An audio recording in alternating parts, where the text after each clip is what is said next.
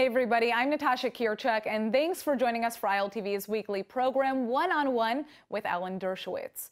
We want to give you, our viewers, a chance to have your questions answered by Professor Dershowitz, one of America's greatest legal minds. He's a leading expert on criminal and constitutional law, civil liberties, and the Arab-Israeli conflict. Today we have a special edition of the show where we recapture the finest moments in commentary, bringing you the best of One-on-One with Alan Dershowitz. Well, you know, Israel's arguing against all of these UN resolutions, claiming that they could cause further violence in Israel. But ever since President Trump's announcement, Israel has seen an uptick in rocket attacks and violence. In fact, Israeli Defense Minister Avigdor Lieberman even said that Israel is willing to deal with the violence for Trump's recognition. Now, we've just seen reports claiming that Hamas is actually punishing Salafist jihadis who are behind the attacks, leading us to believe that Hamas wants to avoid war given the ongoing Palestinian unity talks. How exactly is any of this going to change the security situation for Israel? Well, you know, unfortunately, the Palestinians never really needed an excuse to attack Israel. If you look at what happened at the aftermath of the unilateral disengagement from Gaza, there was no reason, apparent reason for them to attack other than their basic hatred and their lack of ability to recognize our very right to exist. We had to endure since the summer of 2005 until today, more than 14,000 rockets coming in from Gaza. This is an unimaginable number. If you would tell this to any American who's watching us right now, they won't believe it. 14,000 rockets. This is what our southern region had to live with in the last 12 years. So they really don't need an excuse. But this is definitely a reason for them to increase the pace and the frequency of the attacks. But I can tell you that, thank God, we are perhaps better prepared than ever to handle this threat of rockets. And I don't think Hamas is interested in escalating the situation with Israel. Professor, what is your take? Let's understand that violence is a tactic of choice used by Palestinians. And it's not sporadic. It's not. It doesn't arise from the street. It's clearly a tactic designed by leaders. Look, when Israelis don't like a result, like when the Gaza disengagement occurred, many Israelis opposed it. What do? Israelis bring a lawsuit, or they have peaceful protests in front of the prime minister's house, but they don't engage in violence. The Palestinians historically have used violence as a tactic to try to threaten the world. And if any government, woe unto any government, whether it be the United States, Israel, or any other government, or the UN, that ever makes a policy decision based on the fear of Palestinian violence, all that does is incentivizes the Palestinians to use violence more and more and more often. As Prime Minister Yitzhak Rabin once said, Israel should deal with the violence as if there's no peace process and should continue to try to make peace as if there was no violence or terrorism. Violence cannot ever be used as a veto against the right thing. And what President Trump did was the right thing. And violence has to be dealt with by police and by military, not by giving in to those who use violence as a tactic. Well, what kind of impact is this going to have on Palestinian reconciliation talks? Ambassador? Well, again, the reconciliation, which I think is not the most appropriate word to describe what they're trying to do. The biggest problem that we have historically with the Palestinian national movement is that they never really made an effort to face their opposition from within. At the end of the day, for Hamas, Islamic Jihad, and all the Islamic radical groups, the Palestinian national movement is no less of an enemy than Israel. And the failure of Yasser Arafat and then Mahmoud Abbas to realize that Hamas and Jihad have to be crushed, have to be dismantled, that's the reason why we don't have peace today. So when they talk about reconciliation, they're not really talking about designing a better future for the Palestinian people. They're talking about a certain political configuration. Mm-hmm. There is no common language between the two. But you put the blame primarily on the leaders. Some of the blame has to be on the people themselves. After all, there were elections over the objection of Israel and over the objection of many thoughtful commentators. There were elections after the pullout of Gaza, and Hamas did win some legislative elections. Nobody knows what would happen if the Palestinian Authority were subject to a democracy. Obviously, it's not a democracy. There hasn't been an election there in many, many, many years. And I think one of the reasons there hasn't been an election is the fear that an election might show that Hamas and Hezbollah and Islamic Jihad and other terrorist groups and Iranian surrogates are actually more popular. Look, if there were an election in Jordan, who knows how that election would really turn out if it were an honest election. Would it really maintain the Hashemite kingdom, or would Palestinian radicals win an election there if it were a fair election? So it's a great paradox and a dilemma, because we all love democracy, but we fear the outcome of democratic votes, if you could even have a democratic vote in those areas of the Middle East. So I think the blame has to be shared among leaders, but also among some of the people who prefer Hamas to peace with Israel. Look, I think Benjamin Netanyahu has always had the right approach to this, and it was the West Berlin, East Berlin approach. You know, people ask who knocked down the Berlin Wall. It wasn't the Pope, it wasn't President Reagan, it was the people of East Berlin who saw West Berlin and wanted to live the lives of West Berliners, affluent and free. And I think if the West Bank if everybody in the West Bank lived the way the people of Ramallah live, which is free and affluent and successful, and if the people of Gaza saw that the alternative to rockets and terrorism is life of the kind that today exists in a city like Ramallah, I think you might see changes in attitudes among people on the ground within the Palestinian Authority. Moving on to our next topic.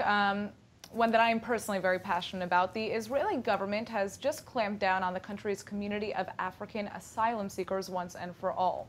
The Knesset has officially notified them that they have 3 months to voluntarily be deported to an unspecified African country, or else they'll be thrown in jail indefinitely.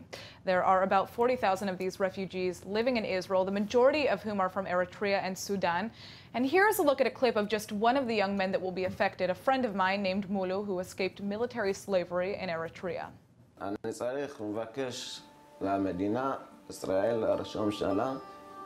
שאני אקום כמו בן אדם בבוקר, לעבוד, להיות חי, להיות שיש לי משפחה, שאצליח כמו שאני צריך, כמו שעושה אותו בן אדם. חיים שלי. זה קשה. Now, that was just a short clip of a much larger piece about Mulu specifically, but obviously this is going to be affecting thousands of lives. And in almost no other developed country is forced deportation even legal. And even though most countries consider these asylum seekers to be refugees, Israel has taken a hard line in defining them as illegal infiltrators. Thousands first fled to Israel without visas nearly a decade ago and claimed to have escaped genocide, persecution, and indefinite service in a slave army seeking a better life here in the Jewish state. Now, our viewers want to hear about not only the legal issues, but also please address the moral issue here and even the public diplomacy aspects. What is the right move for Israel to be making in regards to this issue? Well, I think in this case, the public discourse has been part of the problem, which was initiated as well by the government, referring to them as mistananim, effectively illegal infiltrators, presupposing a determination of their status without, in fact, investigating it. What is needed and has been needed for some time is a fair, effective, just refugee determination process so that it can be determined pursuant to that legal inquiry, which of them are indeed legitimate asylum seekers and which not. I believe the 38,000 who are here will be determined to show that, in fact, they are refugees, having fled either the genocide in Darfur or from Eritrea, which was regarded as the North Korea of Africa. But when you go ahead and seek to remove them without having put in place an effective determination and just refugee determination process, what you're doing here is not only denying them a due process, not only preemptively creating an arbitrary removal, but this may be very prejudicial to Israel on a moral level, on a political level, and in fact, they can be a national asset for Israel rather than being seen as a burden. Professor Dershowitz? I agree. And Erwin and I were both deeply involved, of course, in the Soviet Jewry movement. Imagine if this was a situation having thousands of Russians who had escaped climbing over the borders and making it to Israel. Israel would be welcoming them with open arms. And that's why I very much worry, in addition to all the other factors, humanitarian factors, factors regarding Israel's special status as a place of asylum for Jews, the whiff of racism can't be avoided when you have a situation where 40,000 people of color are the ones who are being deported en masse without being individualized and every single case considered on its merits. I just don't think that would have happened if the folks had been Russians or from any other country, or Jews who came here illegally, as many Jews, of course, did come illegally during the pre-state period. Yes, of course, the law of return makes them legal, but the law of return should be an affirmative law, giving Jews special status as refugees. It shouldn't be a law that excludes others from becoming valuable citizens. I agree with Erwin, too, that these are people who can add enormously to Israel, both in terms of what they can accomplish individually, and second, in terms of presenting Israel to the world, who many of whom now consider Israel as apartheid and other kinds of absurd characterizations. Doing the right thing with regard to these 40,000 people is a test, a true test of Israel's soul. And I support what Erwin's doing. And I know how difficult it is. Look, my country, the United States, is trying to build walls, is trying to exclude illegals who have come here. I guess I'm affected by the fact that 29 members of my own family came to the United States as illegal immigrants. In 1939, on the eve of the Holocaust, my grandfather got them fake, forged, perjurious affidavits claiming that every one of them would be a rabbi, a shochet, a moel. And we applaud my grandfather for the great work he did in creating 29 illegal immigrants, one of whom became the chairman of the Department of Engineering at Columbia, another of whom became a very distinguished rabbi in Los Angeles, another a medical school hedge fund a device operator. These are people that can change the nature of the world.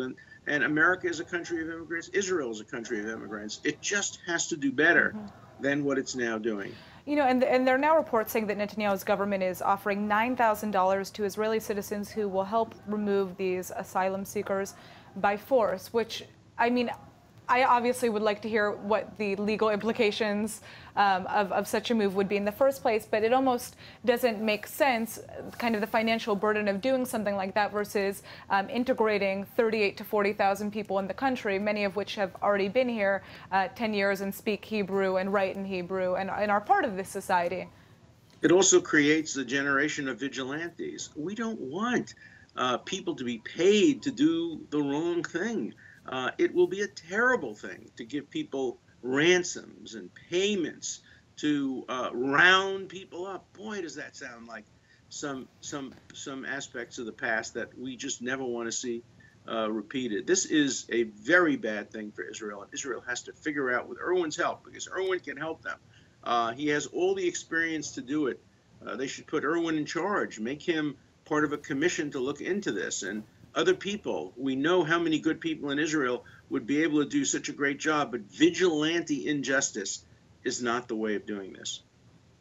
Professor Kotler, do you have anything that you want to add from the legal, perspective here? Well, Israel did the right thing at the beginning when those who fled from Africa came here and gave them a temporary protected status. As a result of that temporary protected status, as you put it, Natasha, the children who have grown up here, many of whom have been here now for 10 years, know only one language, Hebrew, have only one identity, which is Israeli, and we are taking these people and deporting them arbitrarily without any due process whatsoever.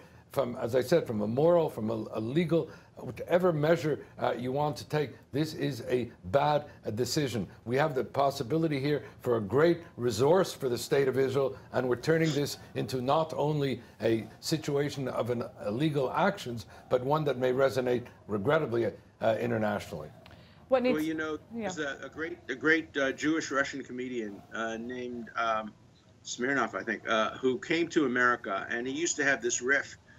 He would be standing in front of the Statue of Liberty, and he would be saying to the Statue of Liberty, thank you, America, for bringing me and my family here, for saving us from the tyranny of the Soviet Union. And now, can't you help keep all those other damn immigrants out? That was his bit. And, you know, it wasn't funny when he said it, but it really was ironic. Here we have a country of immigrants who were saved, many of them, their parents, their grandparents, their great-grandparents, who are now turning their back on other immigrants who happen not to be Jewish. That's just not the right approach for a country like Israel, of which we're so proud in so many ways, to be represented to the world doing this kind of injustice.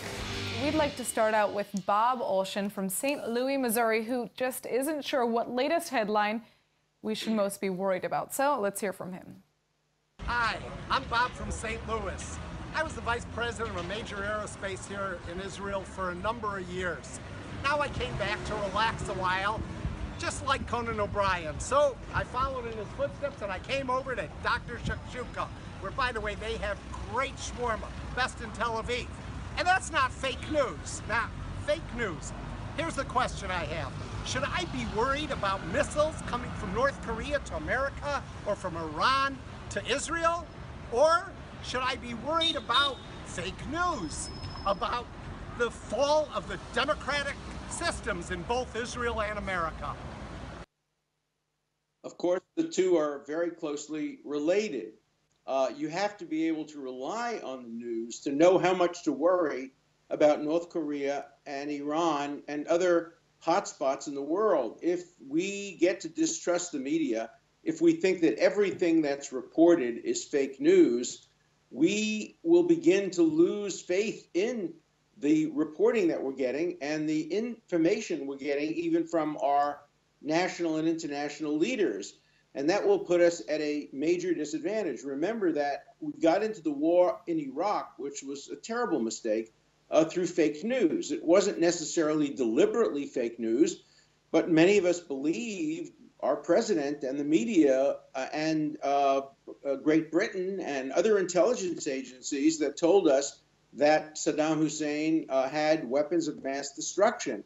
The war was started on that basis, and then we found out that it was fake news. Now, there's a big difference between deliberate fake news of the kind that I think partisans often drop into the conversation and inadvertent fake news. I actually believe that the accounts about weapons of mass destruction in Iraq were well-intentioned. I don't think they were deliberately fake news. I don't think today we're getting fake news about Iran or about North Korea, but of course, people have a stake in the outcome. Those who don't want to see a preemptive attack on either country tend to minimize the dangers. Those who advocate a preemptive attack or other strategic decisions tend to maybe overestimate the threat. So there is a close relationship between the accuracy of news reporting and how much we should be worrying about missiles from North Korea and Iran and other places. Now, Professor, you just wrote a book. Can you tell us a little bit about the threat of the democracy posed by those using the criminal justice system instead of the ballot box? Because I understand that is one of the main themes of this book, correct? It is the main theme of the book. It's called Trumped Up, how criminalization of political differences endangers democracy. It's mostly about the United States, but it also has a chapter about Israel, a chapter about what's going on now with the investigations of the prime minister, his wife, his other members of his family and people close to him. I have been writing about this for more than 20 years. Actually, I started writing about it when Prime Minister Rabin was forced to leave office as the result of a relatively minor offense, his wife having a bank account in the United States. And I don't believe that elections should be undone by prosecutors or by judges or jurors, except in extreme cases. In the United States, you cannot prosecute a sitting president, but you can impeach a sitting president. And I worry on both sides of the aisle. For example, as we speak, Senator Bob Menendez, a very strong supporter of Israel, is standing trial for very broad allegations of corruption. He flew on an airplane owned by a close friend of his and took some other gifts, reminiscent a little bit of some of the issues that are swirling around in Israel. And the Republicans are already putting out demands that he resign as soon as he's convicted and not wait for his appeal, because they want to fill his seat with a Republican, because there's now a Republican governor of New Jersey, and there may not be a Republican governor of New Jersey in 4 or 5 months after his appeal is done. So we see the Republicans criminalizing political differences. We see some Democrats trying to criminalize political differences by alleging that President Trump obstructed justice by exercising his constitutional powers to fire the director of the FBI and take other actions, perhaps pardoning people. I think it's a serious mistake. So I wrote this book. It's an interesting title. It's called Trumped Up. It's an ebook and a softcover book. I did it very quickly. I wrote the book within 3 months. So it's not a book that you can get in a bookstore. You can only get it on Amazon, either as an ebook on Kindle or send for it, and they'll send it to you in a couple of days. It's only a couple of dollars. And I think it's an interesting read, both for Israelis and for Americans. Whether you're a Democrat or a Republican, you don't want to see dangers to democracy by prosecutors, by police, by politically motivated. I'm not suggesting it's politically motivated in any particular country, but you don't want to have elections undone in ways that undercut the votes of the majority of the plurality. What do you do in the case that a leader is in fact indicted and is committing crimes while in office? It depends on the nature of the crime, obviously. Our Constitution provides that if you're guilty of bribery or treason or other high crimes or misdemeanors, you can be impeached. In Israel, it's much easier to get rid of a leader who might be in some way corrupt. All you have to do is have a vote of no confidence. There's a very simple mechanism. The mechanism that I disapprove of is having a single prosecutor, no matter how great his or her integrity, or individual police officers making decisions that undercut democracy. Let the Knesset make the decision. Let the impeachment process go forward if there's sufficient evidence of impeachable offenses, but let not one prosecutor, particularly with vague, elastic, accordion-like crimes that can be stretched to fit a political target, crimes like corruption or obstruction of justice, which have no inherent limiting principle and can be used by either political party to target other political parties. As Lavrenti Beria, the head of the KGB, once said to Stalin, "Show me the man and I'll find you the crime." It's not hard to find crimes when you have crimes defined as broadly as corruption and obstruction of justice. That's why I worry so much about the criminalization of political differences, regardless of which party benefits, which party loses. It shouldn't be done. That wraps up this edition of One-on-One with Alan Dershowitz. If you'd like Professor Dershowitz to answer your questions, go to ILTV.tv or our Facebook page and submit them. We'll see you again next week.